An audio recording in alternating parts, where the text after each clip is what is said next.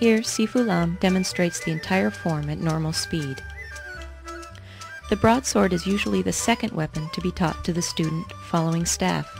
It was a favorite weapon for infantry, since it was relatively easy to train troops to use.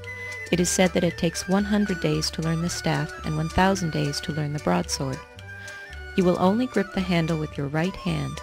Whenever possible, the left hand assists the sword with small pushes and supports the weight of the blade. It also serves to cover any exposed target on the practitioner and make openings for the ensuing cut.